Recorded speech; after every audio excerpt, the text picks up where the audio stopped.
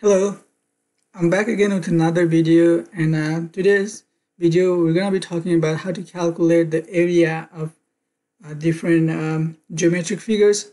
So let's start. So I'm gonna create a project first, project, and you do Visual C++, Windows console application, and we're gonna give it a name. Well, I'll give it a name. I can do area of geometric figure.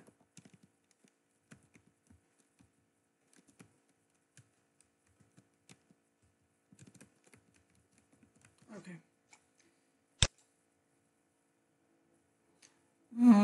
We can just say yes, and it's gonna start our project, and this is our project. So first thing I'm gonna do, I already have the code written down. I'm gonna copy and paste the code, and I'm gonna explain each and every line. So let's do that. All right, let's make it a little bit bigger. All right. Okay. So this is the code. What this code does is actually it asks for the user. So we're gonna start from beginning. So the main problem with this code is main focus of this code is to find the area of different geometric figures. So we have I'm gonna change this a little bit so that it is more readable. First thing, we want to take the input from the user as a character, and we're gonna store that in a dimension. And then we have the double type. The double type is a number with a decimal on it. We have double type area, length, base, width, and radius, and we have constant double. We have it's a tradition, it's a convention that we always capitalize the constant in C++. So we have constant, double, pi, and this number, as you guys know, this is the value for pi. It could be, it can have more digits after 9, but we're just taking 5 digits after decimal in this case. So first thing we have is we said C out. That means it will print this line on the screen when user run this program. So enter ABCDE. So we said enter ABCDE, but we didn't actually explicitly like tell them like what ABCDE does. So we're gonna do that right here. So I'm gonna say enter A for triangle,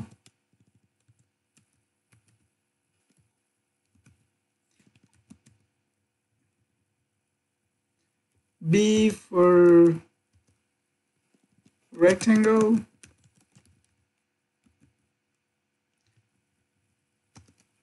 C for what I have for C. Okay, C for circle, and D for square.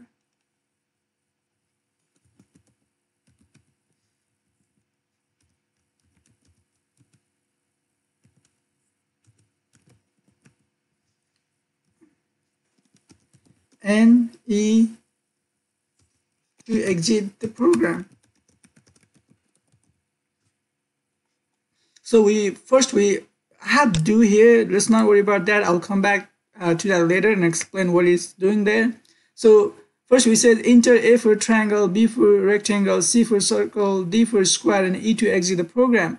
And then user enters something, C in, and we store that in dimension. And we have switch statement. What switch statement does is we can have a value inside the switch statement. So dimension is a variable, and which hold character. That's just one letter word, one word. So it could hold a character. It could be A, B, C, D, E, but it can hold just one character. So switch, we have the variable inside the switch, and then we got the open parenthesis, and we got the closed parenthesis right here. So inside the switch, the way we write the switch statement is case A. So case A is when this dimension is A, this block of code will execute. And case B is when the value of dimension is B, this block of code will execute. Case C is when the value of dimension is C, this block of code, and you get the idea. And when the value of dimension, that dimension is E, we just exit the program. That's what we have said here, right? Enter A for triangle, B for rectangle, C for circle, D for square, and E to exit the program. So First, when user enter A, that means they wanted to find the area of triangle. We would say, for the area of triangle, please enter the length of triangle. We need to know the length and base in order to find the area of triangle. As you guys don't know, I'll show you the formula that I have written down here. So for the area of triangle, we need to do half times L times B, length times base. For square, L square. For rectangle, L times B, and for circle, pi r square. So these are the formula to calculate the area of different geometric figures. So we're going to use the same formula to calculate the area of these geometric figures in our code. So let's get back to the code. So for the triangle, we ask user for length and base. And what we have done? We have done length times base times 1/2. 1/2 is 0.5, so we have 0.5 here. So this will calculate the area of triangle and store that area on the variable called area, which is declared here, area. And then we say the area of triangle is area. So we ask them length and base, and we calculate the area and display the area back to the user. And what if they have enter B? If they have enter B, we did the same. We asked them length and width in this case because we're calculating the area of rectangle. We multiply the length with width and then show the result back to the user. And for circle, we have pi r square. So radius times radius is radius square. And we got the area calculated, so then back to the user. And if it's D, when they enter D, that means they wanted to find the area of square. So simply we just do length times length, store in area, and display it back to the user. What if they enter E? We're just gonna exit the program. That's what the E does, right? We said, please E to exit the program. So when they enter E, we just simply exit the program. And you might be wondering why we have break statement here. What break does is in switch statement, if you don't have the break, what will happen is this will fall through. This case will be true, right? Case A will be true, and then it will execute all of this statement. And if you don't have the break, it just goes to next case. If it is true, it will execute this program as well. But in our case, we can't find the area of triangle and rectangle at the same time. The geometry figure could either be rectangle or triangle. They can't be both. So that means having break, we're selecting just one case out of these 5 cases. So if case A matches, then we execute this program, and break is just like breaking out of switch statement. Once you hit the break, it will just go right here. So break is there in order to protect, in order to avoid fall through. Because what if we have this one of these condition when case A is true and we execute all of this, and if we didn't have a break there, we'll go to case B and execute all this again, and then we don't want that to happen. So we have the break in order to avoid fall through. So having break will just make sure that only one case will be executed. So we have this all switch statement. So let's see. The reason I have do while here, because if you guys know, we have do, and inside this do, we have all these inside this do statement.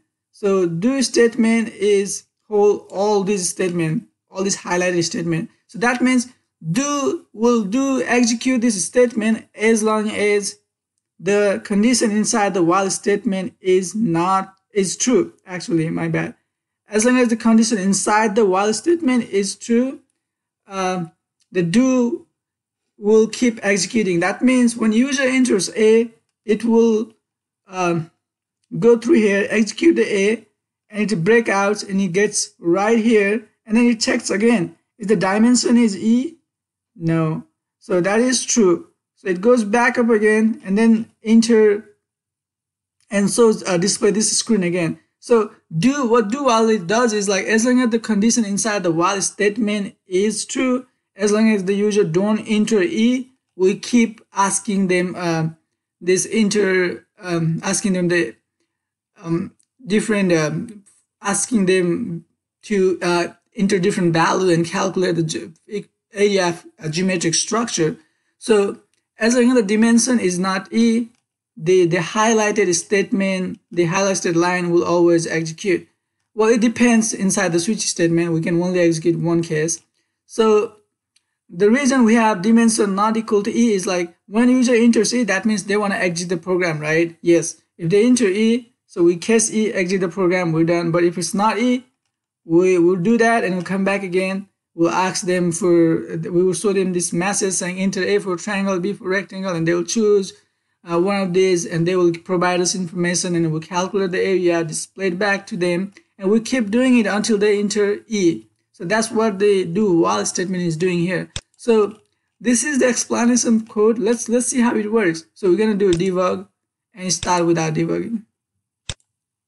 So when it runs, says it's running, building. Okay, so we have our code running.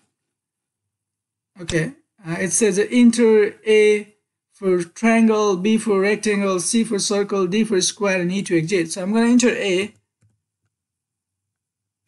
So it says for the area of triangle, please enter length of a triangle. So we say length of triangle is 12.